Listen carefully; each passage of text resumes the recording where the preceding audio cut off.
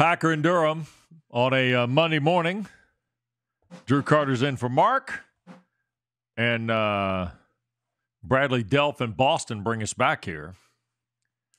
And that means Scott Forbes is with us, the head baseball coach of the Atlantic Coast Conference champion, North Carolina Tar Heels, joins us this morning. That has a nice ring to it for you this morning, doesn't it? Yeah, no doubt about it. Exciting day for our guys yesterday. Exciting day, really, for just the University of North Carolina and their athletic department. Our lacrosse team winning the national championship, and our guys getting it done for an ACC championship against NC State. Just an awesome day. Great day to be a Tar Heel. All right, so here's the question. Being the head coach, how different did it feel going through this process? Because I know you've been an assistant on a championship team. What was it like being the head guy, thinking, okay, here we go through pool play, playing pretty well. This is on my watch now. Yeah, no doubt. It's definitely different for sure. I would say the biggest difference was, sitting in a hotel room at Virginia when we were 8-13, and then reflecting back on that, saying, how in the world are we here where we are? And that's a credit to our players and our assistant coaches. So once we started playing well and turning it around and swept Florida State, I felt good about going into the tournament. And really at that point as a head coach, when your guys are playing that well, you just try not to screw it up. Well, Coach, let's talk about that turnaround because, y'all might have been a bubble team at certain points of this year. And now here we are. You've won 15 of your last 17. You're ACC champs, and you're hosting a regional. What changed for your team? We've loved this group from the get-go. They've done everything right. They work. Great job in the classroom. We have great leadership within our locker room. So as a head coach, I just felt like, okay, these guys, they can turn this around. We need something positive to happen. And then we had that exam break.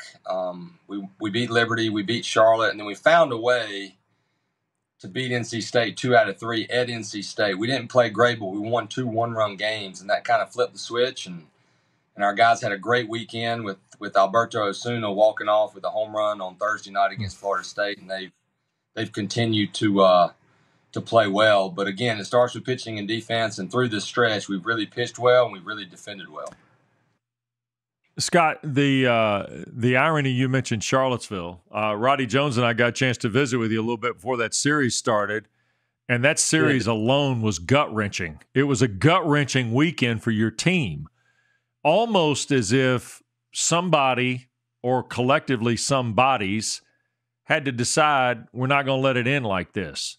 Do you sense that coming off that weekend, that's where this turned for you and your team? I know you mentioned your staff, and you got a great staff, but somebody in that clubhouse had to decide, didn't they, or some bodies?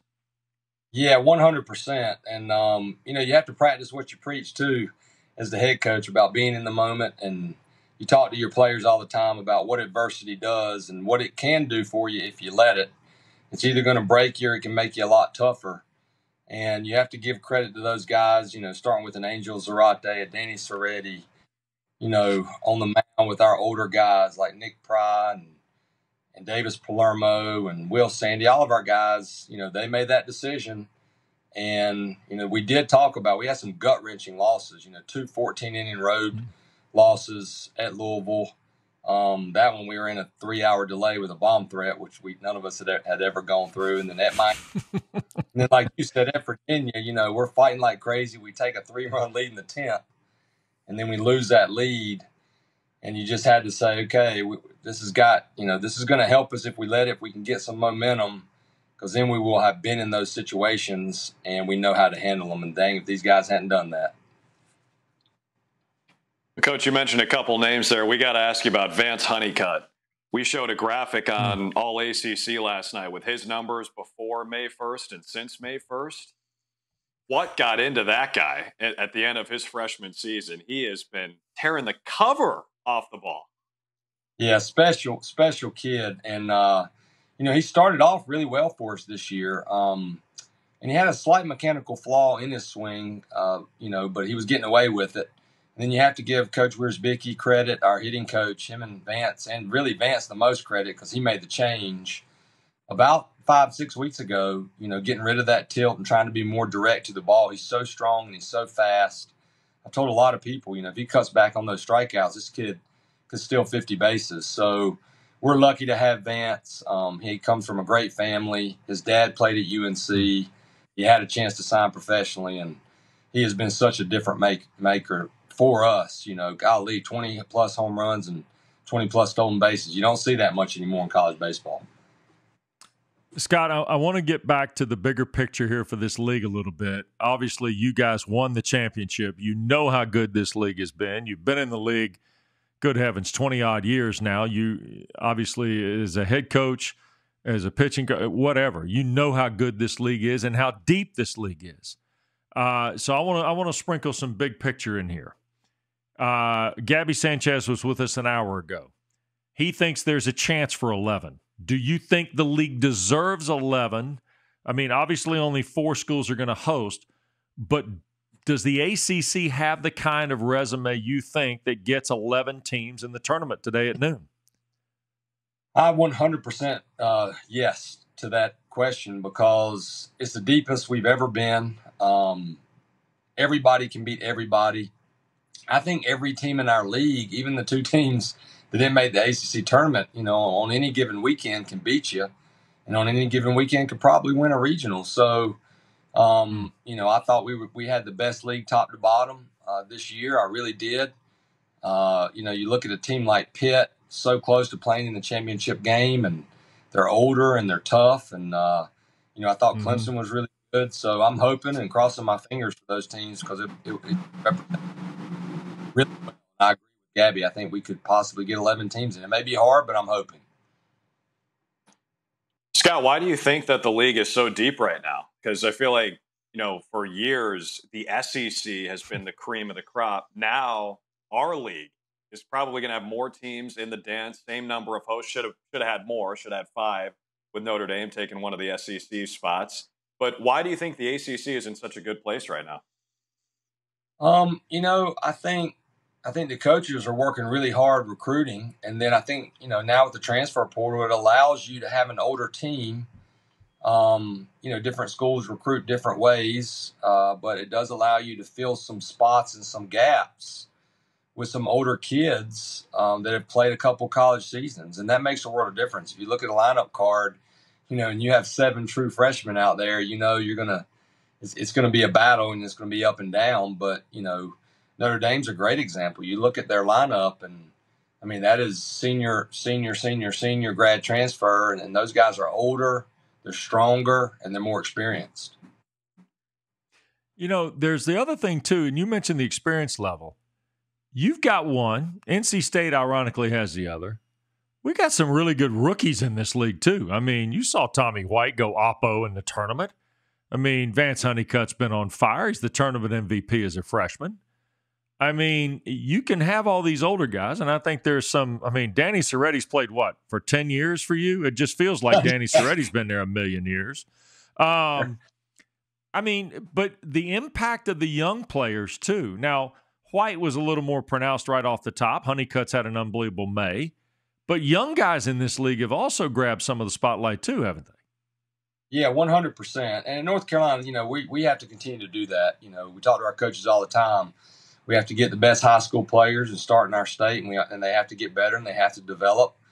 But what you're hoping for is, you have, 2, 3, max maybe 4, and then you got some guys that have been through it that can help those through it. But you have to have – we wouldn't be where we are right now without having a dynamic player like Vance Honeycutt. And, a guy like Danny Soretti, he seems like he's ultra old, but this is his true 4th year where he missed a complete year with COVID. But a lot of teams have those 5th and 6th year guys, but that's going to start going away because the COVID effect will eventually, calm down, and guys won't have that extra year. You might have a couple grads, but you'll have true 4-year players, I believe. And I think the Major League Draft has made a difference too, because the rounds are lower, and you're going to have more kids showing up on campus. Scott, I got a personal question. I was in Chatham with the Anglers on Cape Cod in 2017. We got a chance to interview Mike Fox when he was up at Veterans Field. He came up to the booth. Number one, will you send some guys to Chatham this summer, hopefully after a deep run through the NCAA tournament? And number two, if you're going to be up on the Cape, will you join the broadcasters on the radio in the booth at Veterans Field? Oh, yes, 100%. I was already looking at my calendar. I'm going to try. I'm not going to try. I will definitely come to the Cape because we have a number of guys, and we have, I think, 4 in Chatham. We have a lot of other guys that'll be up there, and it's a place that I love going, love watching. There's nothing better than watching a game on the Cape. I'm hoping, to get my family up there with me. At least my wife can come with me. Hopefully, it's a beautiful place too in the summer. Don't love going up there when it's cold, but yeah, we'll definitely do that interview for sure. We've had some great players in Chatham, and what great history that place has for sure. Do you think when you go up there that you'll have to have somebody translate the Sanford for them? Maybe. We'll go to Chatham Squire. It's the Chatham Squire is my favorite place, or however you say it. Obviously, my accent, they may not understand anything I'm saying up there, but I enjoy being up there. That's for sure. Scott, when you go up there, if you're wearing the Carolina blue, people will ask you about Andrew Miller. You remember when Andrew Miller struck out 12 guys in the Fog game? Yeah. What a great Tar Heel man. And a great big leaguer, just retired, and he's very involved still with our program. Yeah, that's cool stuff. We've had some players in Chatham, man. Yes, you have. Hey, here's the real question. Given the fact Fox's name went on the facade now, I know he gets a free seat now. I know he doesn't have to worry about being on the ticket list this weekend. How many former players do you think you'll have? I know you're hosting, and hosting comes with a lot of things to it, but your place has become a bit of a pit for teams too now. I mean, you like being at home. You guys got some stuff rolling at the Bosch this year a little bit, and flair for the dramatic as well. Yeah, 100%. Sometimes you do have to go on the road and get it done. That's important. But if you can work hard and have a chance to host a regional, you like your chances even better. We always talk about playing at the Bosch. Playing at home needs to mean something, and it does. And so excited for our players. I mean, they deserve this, and also extremely excited for our fans. And, we were giving Coach Fox a hard time. Yesterday – he came to the game and we said, well, you probably need to buy a ticket. I think it's sold out.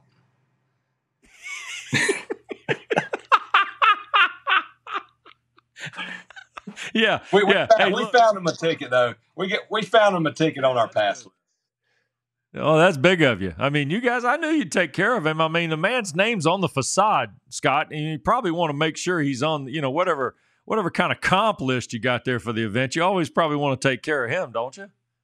Yeah, 100%. Yeah, it was a really neat moment too yesterday when we went up for the press conference and he was up there, and I wouldn't be sitting in this chair. It's still, I still have a hard time. Sometimes I think I'm dreaming when I'm sitting. I still call it his office where I'm sitting right now, because it was his office and it still is his office to me. But to have the opportunity and to be sitting in this chair, is very humbling, and Coach gave it to me, so I'm always going to be extra grateful to him for that.